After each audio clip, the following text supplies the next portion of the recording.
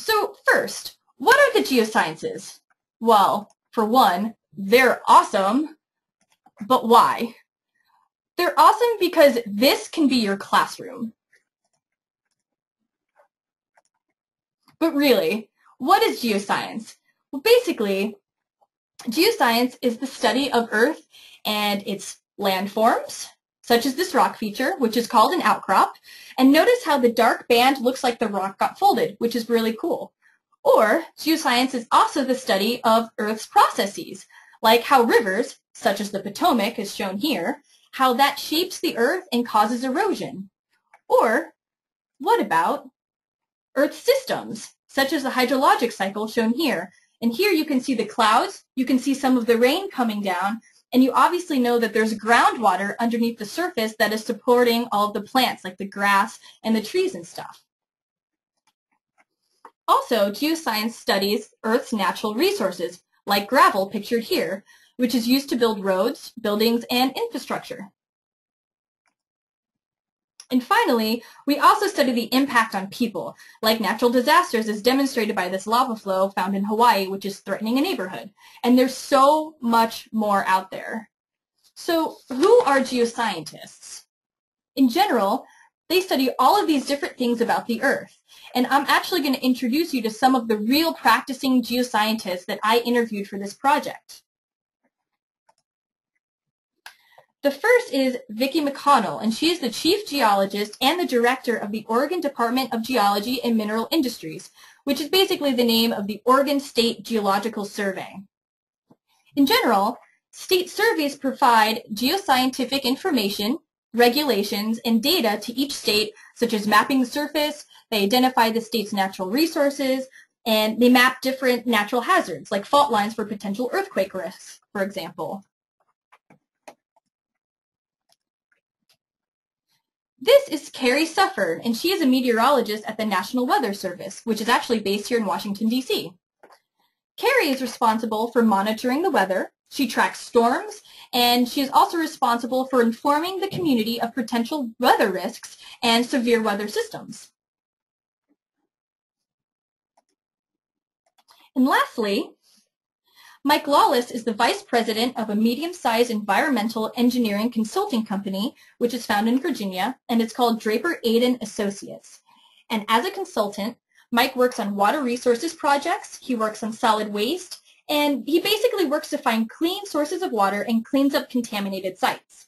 He also works with clients to make sure that they comply with state and federal regulations regarding water resources. And these are just a few examples of what professional geoscientists can do. So keep these folks in mind because we're going to revisit them later in the presentation. So majoring in the geosciences. First of all, there are over 1,000 different geoscience departments in institutions of higher education across the United States alone. Though not every school will have a geoscience department specifically, most actually offer geoscience courses that you can take. So plus, if you're interested in becoming a geoscience major, you can look at the many different types of institutions who offer a geoscience degree. So geoscience departments come with many different names, and I want you to be aware of all of these different names in case if you come across any of them. So they can include a lot of these titles and any combination of these titles. So I'm going to go through some examples. The first is Purdue University's Earth, Atmospheric, and Planetary Sciences Department. The next is Boston University's Department of Earth and the Environment. The third is Northern Arizona University's Department of Geography, Planning, and Recreation. And my last example is Humboldt State University's Department of Oceanography. So if you ever have a question on whether or not a specific department is actually considered part of the geosciences, you can totally feel free to email me, and I'll let you know if we consider it part of the geosciences or not. So what can you do with a geoscience degree? Say you wanted to major in the geosciences, well, what do you do now? There are some of the more traditional types of jobs, just like the ones that we talked about, like with Vicki, Carrie, and Mike, but did you know that geoscientists are actually employed in a huge variety of occupations that you're probably already familiar with? They can be lawyers, graphic designers, and even doctors. So pictured here on the right-hand side is AGI's past policy fellow, Aisha Morris. So in general, policy fellows spend about 12 months in Washington, D.C. as a staff member, and they're science advisors in the office of one of the members of Congress. And so they basically make practical contributions to federal legislation on pertinent geoscience topics which relate to the environment. They can talk about natural resources, hazards, and even impact federal science policy. So that's just one example.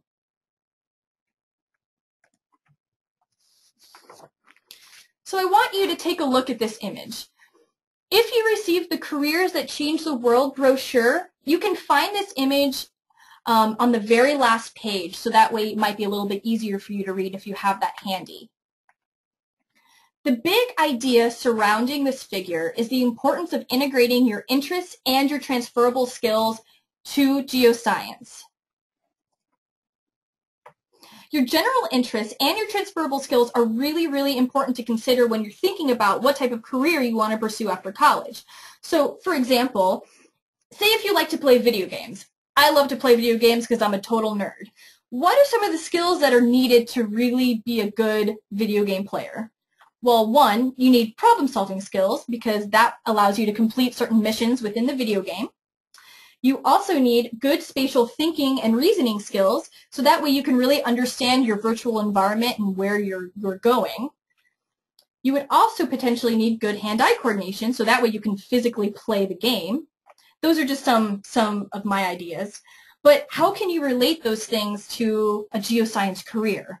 Well, first you would need those really strong problem-solving and those spatial thinking skills to really be able to read, to produce and even analyze maps, or, for example, to create visualizations for theoretical models.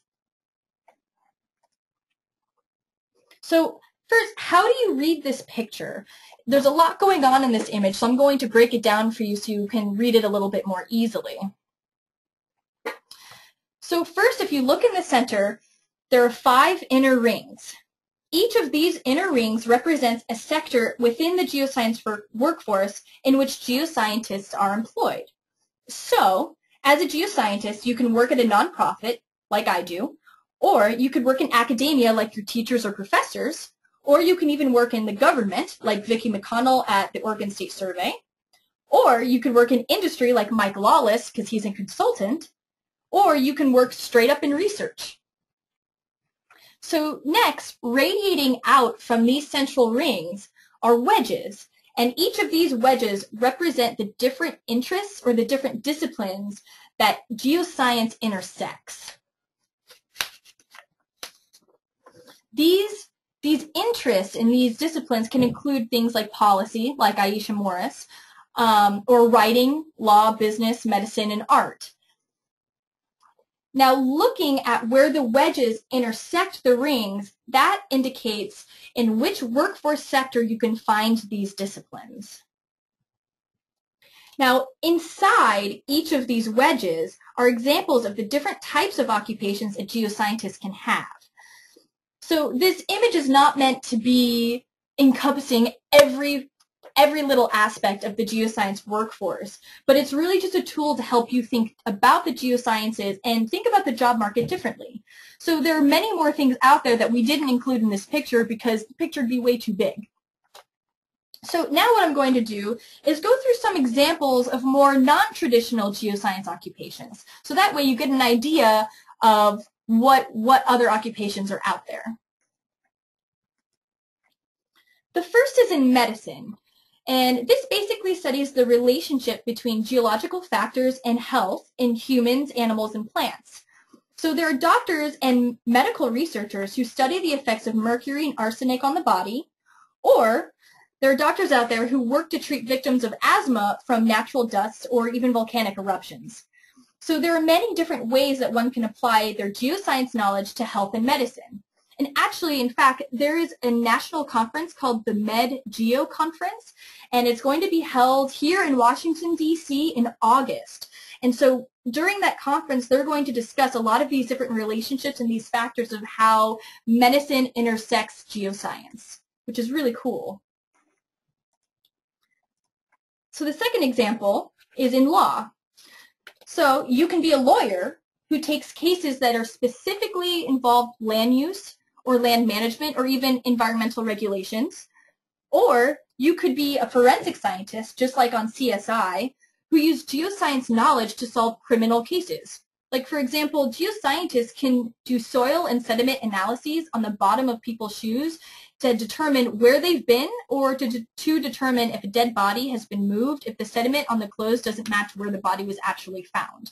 And so they use these as clues to really help inform police officers and folks investigating the crime. In business, as a geoscientist, you can actually be a financial advisor. And this is a particularly lucrative career. You can make a lot of money doing this.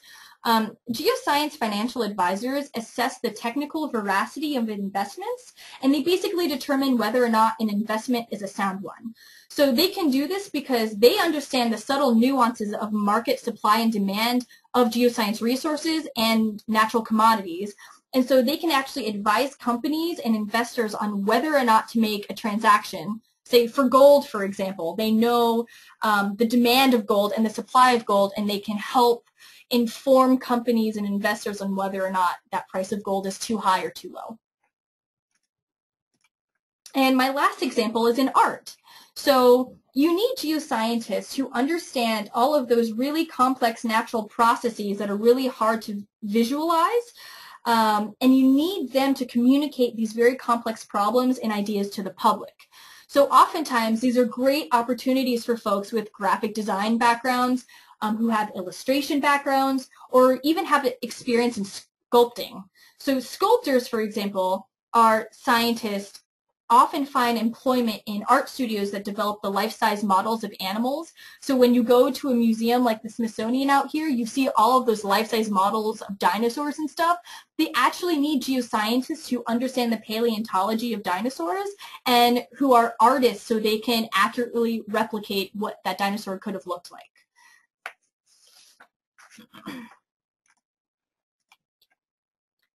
So we're going to switch gears a little bit. Now that you have a better understanding of the types of jobs that are out there for geoscientists, let's look at some of the history and the trends that we've seen in the geoscience workforce, and this will give you a little bit more context. So looking at this graph, this represents how many geoscience degrees have been granted over the past 40 years or so. And so AGI, where I work, we track the number of degrees granted because it gives us a really good measure of the overall health of the geoscience discipline. And it does this because it shows really the supply of geoscientists who could potentially go into the workforce. This next graph shows where geoscience degree recipients traditionally have become employed. So typically, I say this a lot, in the geosciences, the master's degree is considered the professional degree. And so as you can see here, that is really reflected in the percentage of master's students who find employment in the private sector. You see this dark blue bar here, about 50% of those with master's degrees actually go into the private sector. But not surprisingly, most PhD students actually stay in academia. So that means that they're basically following a career path to be researchers and professors. However, even though we've seen a lot of these similar trends in the past, we're noticing that these are actually changing. So more organizations and more companies are actually hiring at the bachelor's degree level. And so that is going to be really, really good news for when you finish your geoscience degree or whenever you're coming out of college, because that whole system is starting to change right now. So those previous slides really looked at what happened in the past and some of those previous trends. Now I'm going to talk about what's going on right now and what we think is going to happen within the next 10 years or so. So right now, there are over 250,000 jobs in the geosciences that exist today. So that includes my job, it includes Vicki McConnell's job at the survey, and it even includes your teachers and your professors' jobs.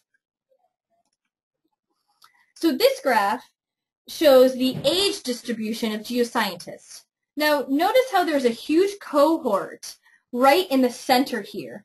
And that attributes for about 50% of our geoscience professionals who are currently in their late 50s, mid to late 50s, which means that they're going to be reaching retirement age really, really soon. So once they retire, a lot of their jobs are going to open up. And those people who are in the mid-career positions, they're going to be promoted to those higher level positions. And then that's going to open up the entry-level positions in the early career occupations. And it's those types of jobs that will be filled by graduating geoscientists from college. So that big cohort, that 50% of retiring geoscientists, that roughly equates to 130,000 people. So in addition to that, the Bureau of Labor Statistics projects that an additional 72,000 jobs are going to be created within the next 5 to 10 years. So some of these jobs don't even exist right now, but they're going to be created and they will exist by the time that you graduate college. So that's really good news. So remember when I said that the master's degree is the professional degree in the geosciences? Well, hypothetically, if we were to hire every single geoscientist who came out with a master's degree or a PhD degree, we would only be able to fill 15,000 of these jobs that are opening up. Or if we were to hire everyone in the United States with a bachelor's degree in geoscience, then that would boost our numbers up to about 45,000 jobs that we could fill. Unfortunately, it's just not enough, and this still leaves us with a net deficit of over 150,000 geoscientists by 2021. So that is a huge, huge, huge demand. So what happens when there's a huge demand in any one particular area? Well, a huge demand comes with competitive salaries. So this graph shows the median annual salaries of geoscience-related occupations, and then it compares them to other general occupations. So if you look at the bolded bars, those are the general occupations. So all of the management occupations are found in the dark blue bar. All of the architecture and engineering positions are the gold bar. All of the science, the life, physical, and social sciences, they're found in the dark red bar. And then all of the education, library sciences, they're all in the green bar. So in general, the geoscience occupations, which are in the lighter color bars in each of these sections, you can see that in general, the geoscience occupations actually make more money than the broad occupations. So in addition, if you look at that thick black horizontal line, that represents the annual salary of all U.S. occupations, which is less than $35,000 a year. So you can see as a geoscientist, you're actually making considerably more money than the median annual salaries of other occupations. So we're going to switch gears again, and I'm going to talk to you about how to actually land one of these jobs once you graduate college. So I'm going to revisit some of our professional geoscientists that I previously introduced you to, and I'm going to share with you some of their advice that they gave me. So Vicky's main message is all about transferable skills. So reading the white part of the text, Vicky says, the one thing that everyone should take away from every job that they've ever had is that you learn something in anything you do. You should be developing some skill set that comes out of that, and you build on that. So this kind of comes full circle with the discussion that we had earlier about that infographic with the transferable skills. Figure out what you like, what you're good at, and use those things to bolster your geoscience career. So if you actually read at the bottom part of her quote, she says, I learned much of my people management skills from being a bartender. How awesome is that? So really, you really are learning, and you take away a lot of information from anything you do, and that experience is going to help you later on in your career. So Carrie's advice here is all about the importance of communication. So she says, communication, communication, communication. Learning how to explain technical information to a layperson is really important, and that's just something you don't learn in undergrad. So even as scientists, it's really important to remember that you need to clearly and concisely communicate your research and your science, no matter how complex it is, to your stakeholders. Because after all, if you can't really help others understand what you're doing and why you're doing it, then you're going to really find it hard to have much of an impact, even if it's really relevant and really important. So I really highly advise you to practice your writing skills. You know, take a public speaking course if you can in college. Those things are really going to help you out a lot in your career.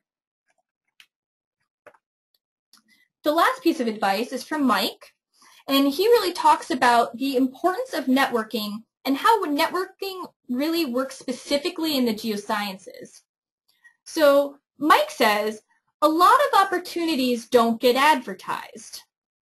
If your resume crosses a desk and somebody is looking to fill a position, you can get a job without having to wait for something to be advertised. And that's the networking thing.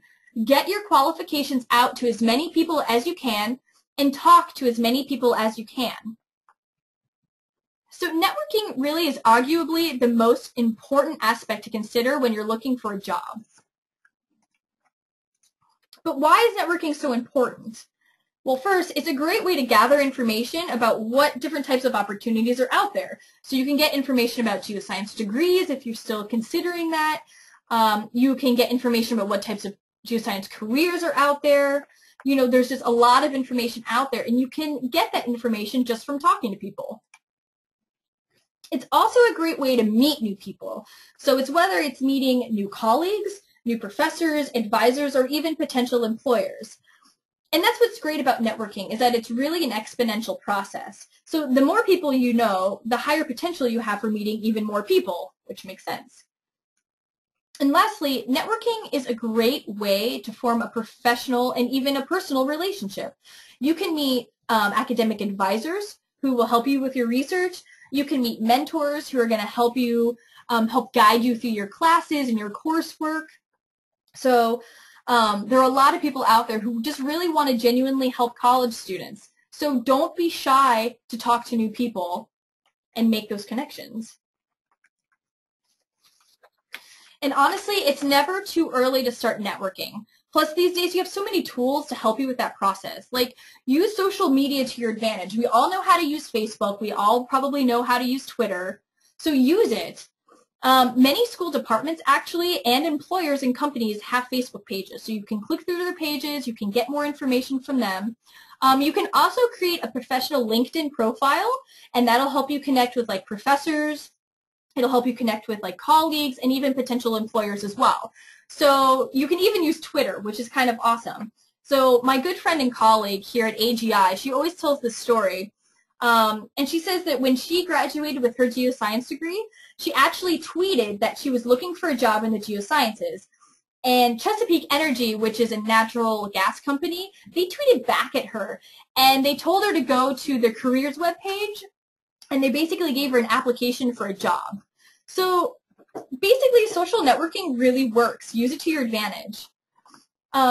Also, other than social networking, there are a lot of professional societies and federal agencies that are out there that you can connect with.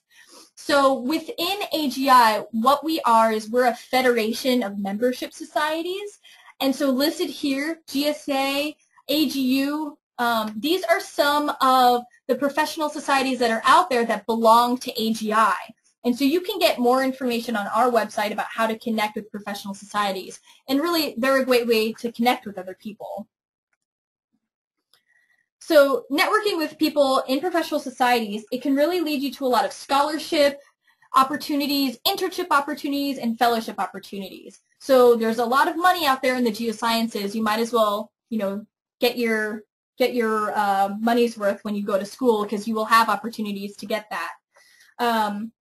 Plus, if you end up going to a lot of these professional societies meetings, you're going to have an opportunity to present your own research to the community. So that's pretty cool too. They also have a lot of different opportunities to get career information. They have career booths. They have networking lunches. You can attend workshops. You can go on field trips. And they have a lot of different activities and things that you can do while you're at the meeting. So I definitely recommend going to those if you ever have that opportunity. So here are some other informational resources for you. There's just a lot of information out there about the geosciences. So feel free to look through AGI's workforce website, which is listed here. It's www.agiweb.org/workforce. And we have a lot of resources for you that really talk about the geoscience workforce, what are some of the trends, some of the things that I discussed earlier. And we actually also have a scholarship specifically for women. And the scholarship is for women who are getting their master's degrees or their PhDs in geoscience. And so it's a $5,000 award per year for up to 2 years. So eventually, if you end up getting your geoscience undergraduate degree, and if you're a woman and you want to end up going to try to get your master's or your PhD, we have this potential scholarship for you. So it's just something to think about. There are a lot of resources out there for you to take advantage of. Also, AGI is responsible for developing the materials and the activities that you find in Earth Science Week. So if you want more about Earth Science Week, you can go to their website and kind of peruse around and see what they have available for you there. So right now what I'd like to do is open up the floor for a discussion. I'm here as a resource to you. So if you have any questions about anything that I've talked about or about the geosciences in general, this is a great time to ask those questions. You can either type them into the chat box, or if you want, you can press the raise your hand button. And if you have a microphone attached to your computer, then I can unmute you and you can actually directly talk to me. So with that, we have a question coming in. Yes, this presentation is going to be online. So what we're doing is right now I'm recording this presentation, and once I edit it and put it up, we're going to put it online on our website, and it'll be a free link, and you guys can directly download it and watch it as many times as you want. So I'm going to make this resource available to everyone. So what I'll do is once this video is online, I'm going to send out an email to those email addresses that you registered this with, and then that way you'll know where to find the presentation. Are there any other questions?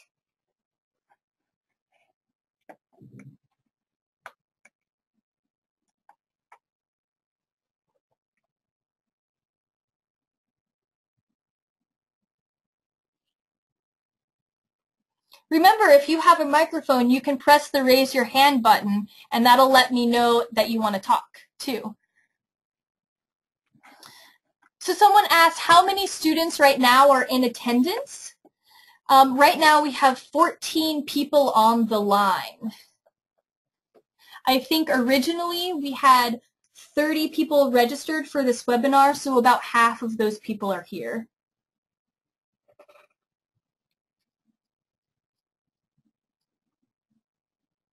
So there's a really good question about natural disasters. This person asks, I was curious about jobs having to do with natural disasters. Do you know about any of them? So basically, natural disasters, they're really, really important because they have really high impact on our society, right, in general. So I think there are a lot of different types of natural disasters that scientists study. For example, you have meteorologists who look at severe weather, such as like the tornadoes that just happened in Oklahoma. So with stuff like that, you definitely want to go more into meteorology. And that has a lot of math, it has a lot of computer work, it has a lot of modeling. And so if you're really interested in doing stuff like that, it's really cool. You can work for the National Weather Service, like Carrie. I gave that example earlier. If you're more interested in, say, tectonics, and you are interested in like volcanoes and earthquakes and those types of things, the U.S.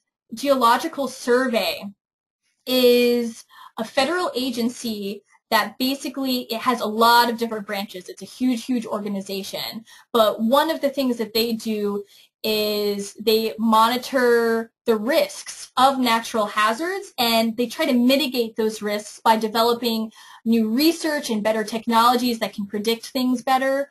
And so that would be a great career path for you if you're looking to get more into tectonics. You can also do state surveys too, so that's still a government organization. So each state has its own survey that does research about a lot of different things. So those are some options too. So there's a great question about how geoscience is involved in engineering, in energy, and in business. So in engineering, it's really, really important because engineering is all about developing something from nothing, right? They are the big creators. They develop instrumentation, they develop structures and stuff. So for example, we need petroleum engineers or geological engineers that can go and help figure out the best way to extract energy resources like oil or like natural commodities like gold or like copper and silver. So we actually need the people to design the tools that we use to be able to extract those types of things. And so that's, that's just one example of like an engineering. For energy is talked about in a lot of different ways. We're developing new technologies in solar energy. There's geothermal energy, so taking and producing energy from the heat from within the earth. There's also more traditional fields like natural gas and petroleum, so those are a lot of different things. Another question came in. When choosing between majoring in mining engineering and standalone geology, which is more transferable? So mining engineering is basically a really specific type of degree, and very few colleges and institutions actually have that as a major. Like Colorado School of Mines is one of the few that has that.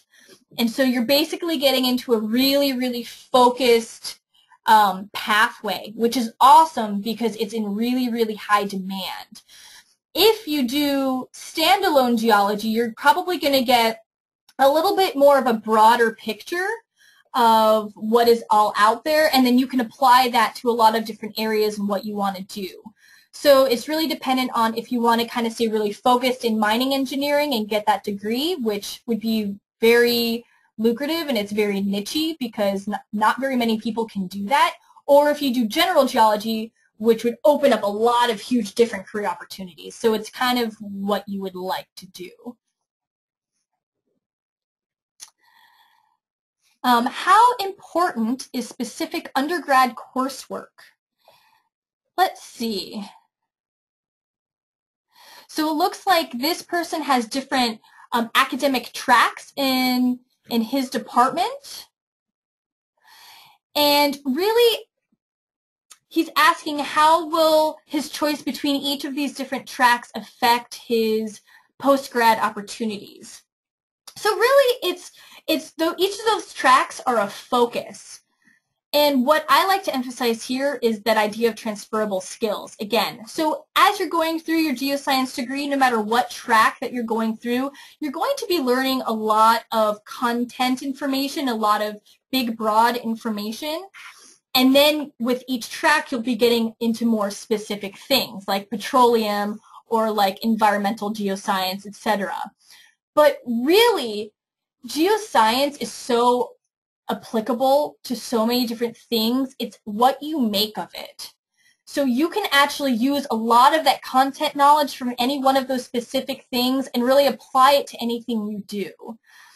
So really what I would advise is follow what you're most interested in and what really intrigues you the most. And then during the course of your undergraduate career, just talk to people, talk to professionals, get involved in the professional societies, and ask them, like, what career opportunities are there with my interests and my skill sets? And really, they're going to help guide you. And if you ever have a question on if you want to pursue a certain type of career and you have a question on what types of courses you should really be taking, all you have to do is go try to find someone who has a similar type of career that you'd like to pursue and ask him or her what they did or what they advise you to take, what types of other math classes that you need, or what, maybe you'll need mineralogy and petrology and paleontology for something that you didn't realize and you have no idea. So really just go out to the employers and ask them. And quite honestly, you really should have no fear of picking up the phone and calling people, because generally people love talking about what they do and they're really excited to talk to graduate students and college students about what they do to get them interested in. So yeah, my advice for you is just talk to the employers out there and see what advice they have for you. There's a question about which specific career paths within the geosciences are the most promising careers to provide jobs after college. In general, there are definitely jobs and occupations which are more popular or more employable. In general, the geosciences have a lot of opportunity out there. So like I was talking about the financial advisor, actually that's a really important one right now, because we have so many natural resources and commodities out there that we're trying to figure out new and better ways to extract and get at. The financial advisors can really help determine where the demand is and, versus how much the supply is. So that's kind of a hot one right now. Also, anything having to do with national security is really, really hot too. So basically with national security, you're going to need to understand how to develop, how to analyze maps, how to read them, anything having to do with geomorphology, which is basically looking at surficial processes of the earth and how the earth becomes reshaped and stuff. All of those things are really, really important when you're looking at national security issues. And so in national security, I mean, you can work for the FBI, you can work for the CIA, that type of thing. Let's see. Will this webinar be taped? Yes, the webinar is definitely being recorded right now, along with all of this discussion, and I'm going to put it online. So I'll send you all a link for whenever it's up online, and you can review it again and again and share it with your friends and share it with whoever you want. There is a person who asked, they're interested in mission or NGO work overseas, and can you do that as a geoscientist? Yes, and in fact, there are a lot of international opportunities out there for geoscientists. So geoscientists, basically, geoscience is the study of all of the earth in all of its aspects, right? And so by definition, it is a very, very international type field. You're going, if you want to travel, you can make that happen. You will have opportunities to travel wherever you want in the world. If you don't want to travel, there are definitely a lot of jobs here in the U.S. that you can apply for as well. And so it just really depends on what your interests are and what your skill sets are and kind of what you want to do to look for those international jobs. And again, look at those professional societies. There are international professional societies as well, and they can help guide you in that direction. And actually, speaking of international associations, there is an international association called the YES Network, Y-E-S, the YES Network. And basically what they are, it's a group of about 3,000 geoscientists, and it's an international organization. And so they're basically focused on early career geoscientists and how to help early career geoscientists, progress in their careers, give them resources, give them information. And so you can sign up for free for a membership to the YES Network. And so that will actually help connect you with people from all over the world. And so that can help you make those international ties if you'd like to do that. How much do I enjoy my line of work? I love it. I love what I do. And I'm actually really fortunate because I kind of found my dream job. And I know that sounds super cheesy, but to give you a little bit of background on myself, for my undergrad, I went to the University of Colorado in Boulder, and I originally studied astronomy and astrophysics. So when I was about a junior or senior, I'm sitting there thinking to myself, man, this is really, really hard, and I don't want to sit at a computer for the rest of my life counting photons and running stats and doing a whole bunch of that stuff, right? And so what I found is I started taking geology classes, and I switched my major from astrophysics to astronomy and planetary science. And so in my geology class, they were actually doing geoscience education research. So they were basically trying to figure out what were students' interests and what were students' attitudes towards that particular geology class. And so I got involved with that type of research, educational research. And so that led me to go into my graduate program, which was at Purdue University, and I studied geoscience education research. And so I basically looked at why did students decide to major in the geosciences and what types of careers they were planning on pursuing. And so with that research, that led me to my current position, which is kind of my dream job, because not only am I a scientist and I still get to do my own research, but I'm really heavily involved within the scientific community. I talk and I work with other scientists all out there, and I really get that interaction with people just like you guys who are on the line, because I get to talk about the things I love. So it's pretty sweet to do what I do, and that's just, what my interests are. And this is a type of job that I never knew existed. Like when I was an undergrad and even a graduate student, I had no idea I could work at a nonprofit and do what I do. But there are a lot of jobs out there in a lot of those different sectors. So it's just a matter of networking and trying to figure out what are your interests and what are you good at, and then trying to merge them together. So there's another question. Other than the USGS and the Department of the Interior, what government agencies employ people with geoscience backgrounds? That's a good question. The Department of Defense and the Department of Energy as well. So the Department of Defense, all of those careers I was talking about with national security and having to use mapping, GIS, geomorphology, all of that stuff is really, really important. The Department of Energy is really important because that's all about energy resources and all of that. You also have NOAA, which is the National Oceanographic Administration. Yeah. An atmospheric administration, sorry. National Oceanographic Atmospheric Administration. And so they do a lot of stuff with weather patterns, climate, lots of those types of things too. And you also have the National Weather Service, which is where Carrie Suffern works as well as a meteorologist, and I showed her picture up here a couple times. So I hope those give you a few more examples. There's someone who's interested in water purification and asks, is water purification geoscience related in both first and third world countries? And yes, huge, huge, huge demand for water resources. I mean, water resources, like the management of water resources, the extraction of water resources, making sure that everyone has clean drinking water. I mean, that is a huge, huge field. And geoscience, I mean, there's a lot of opportunity there.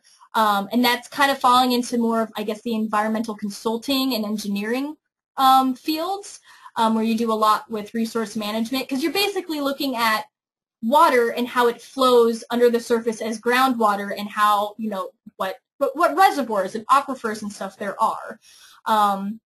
And so, there are a lot of regulations that you have to follow. You can help write regulations. And so that water resources, that's really big here in the United States in the Southwest. It's obviously really big across the world, in Africa, for example. And really anywhere you go, you're going to need water. So it's really important. There's a really great question. How valuable are programming and other advanced computer skills? Huge. They are so, so, so important. If you are really tech savvy and if you're a good programmer, you're going to have a lot of opportunities. Geoscientists, because we work with really, really complex problems, and a lot of these complex problems, either you can't see because, say if you're trying to understand tectonics and you don't really exactly know what's going on underneath the surface, you're going to need to use a lot of very advanced technology, a lot of computer modeling and programming and simulations to really figure out what's going on. It's also huge for anything with mapping, GIS, anything having to do with meteorology and climate and modeling and looking at weather and surface interactions, that type of thing. So geoscience, sometimes it has a really bad rap, especially in some high schools. And I'm kind of making a blanket statement, so this does not apply everywhere. But specifically for me, in my high school, the earth science class typically was for students who were not college bound. And so people, I'm afraid, tend to think of geology and geoscience as the easy science. It's not as hard as physics.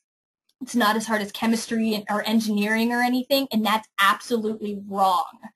Geoscience actually incorporates all of the other sciences into it. And so because of that, you really need to have very strong math skills.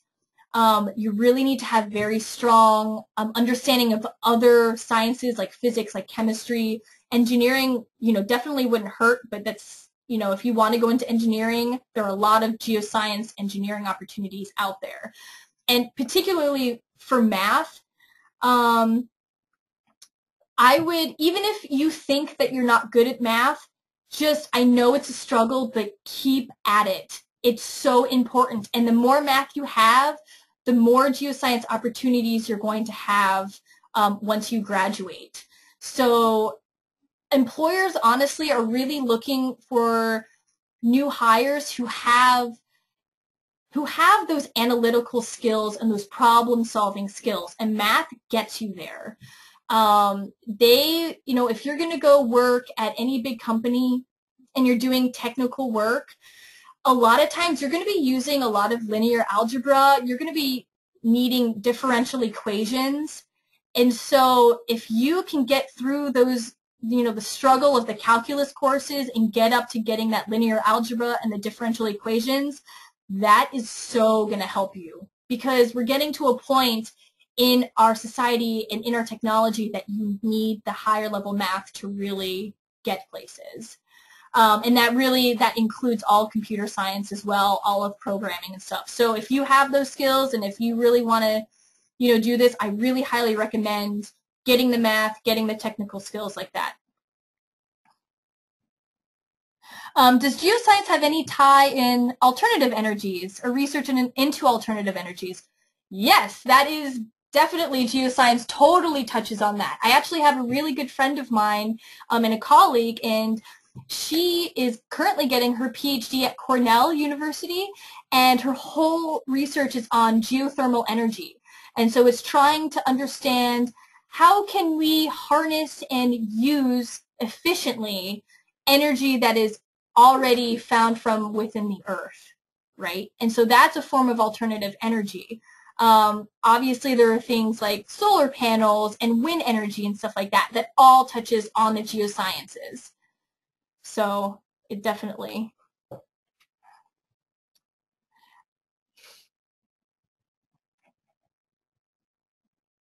There is one specific question about paleontology. And he says he wants to go into paleontology, which is awesome, but there are no specific paleontology majors or minors at Oregon State. Will this hurt his chances of getting into grad school? I really don't think it will hurt your chances at all. Honestly, again, it's about how you're using those transferable skills and how you're applying things. With paleontology, you're really going to be looking at a lot of sed strat stuff. So if you really buff up on your sed strat and those diagenesis even would help you, those types of things, I think that will really be really good background for you. And again, going back to my own personal story, for grad school, remember I started in astronomy and planetary science, and then I switched to a graduate program in geology, and I did geoscience education. So it's really about almost marketing yourself. And the biggest thing to getting into grad school, quite honestly, and I know I probably sound like a broken record, is networking. Grad school, it's really hard to get into sometimes, but if you find a professor or an advisor who you want to do research with, make that contact. Like, professors a lot of times are looking for students, and if you make that contact first before you apply and get to know that particular professor, that professor can help you get into that institution and get into that department. So that's what happened to me. I found a couple different professors who, I really liked. They really loved the research that I was doing as an undergrad, and they were like, yeah, I want this student as my student, and so they actually got me in. So there are different ways about going into grad school, and I think that you should definitely follow what your interests are, but also try not to be like, don't pigeonhole yourself to be too specific, because you can actually apply a lot of your interests and things to a lot of other big, broad ideas. So follow your interests, but also you want to try to market yourself too. So I hope that helps you. What colleges are considered the best for the geosciences? That's a really tough question, because I don't think that there's really a good answer, because honestly, it really depends on what you want to do. There are a lot of strong geoscience programs. Honestly, yeah, that's hard. I really don't know how to answer that question. If you, Dalton, want to email me personally, let me put up my email address here. If you want to email me personally about some of your specific interests and the types of things you want to study, I can kind of give you a few ideas and options of what departments and universities have those types of things. That would be an option. And again, if any of you ever have any questions that are specific that you want to email me about, there's my email. It's up on the screen. You can email me about anything, and I'd be happy to get back to you on that.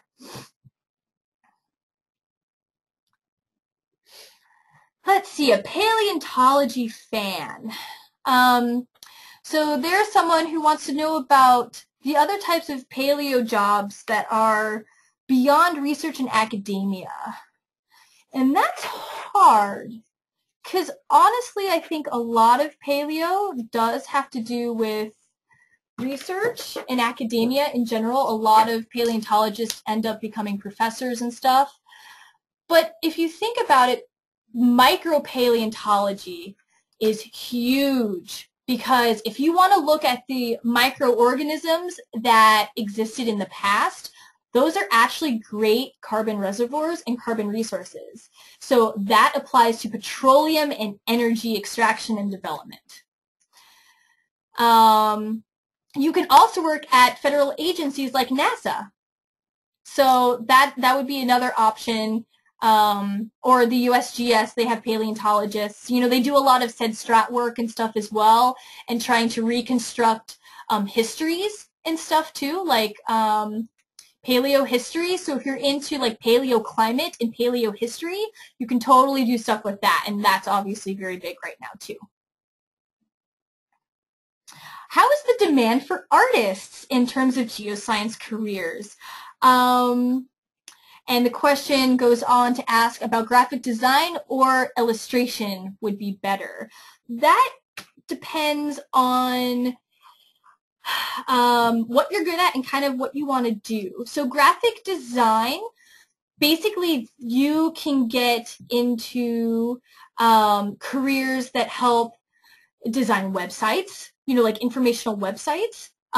You can get into ebooks or textbooks that help produce the images that actually teach about geoscience concepts. Illustration does that as well. I actually have a good friend who is she's a science illustrator, and she has a master's in oceanography, and then she went and got another master's in science illustration. And she actually is the one who produced that infographic image. And so because of her design skills and her design experience, she was able to help us. She does a lot of things for Earth Magazine. That is AGI's magazine that we have, and so she does a lot of the illustrations there. So there's publications, there's educational books and materials, ebooks, there's websites. So there's a lot of stuff out there. You just have to have the design skills and the knowledge to do that. What are the prospects in the intelligence community? That is really, really big right now. All about intelligence, international intelligence, all of that is very important. That's that whole thing. You can, work in the, DOD, the government agencies. It's really big right now. And unfortunately, that's all the time we have. I want to try to keep this to an hour. If I was unable to address any of your questions, if I wasn't able to read through all of them, please feel free to email me at any time. You can email me with specific questions, general questions, and I will try my best to get back to you as soon as I can. So I want to thank you again all so much for participating. And again, this webinar is being recorded, so I will have this online hopefully sometime soon. And I will send you all the links so that way you can go back through and watch the video, go back through the slides, and revisit any of the information we discussed. So with that, thank you so much. And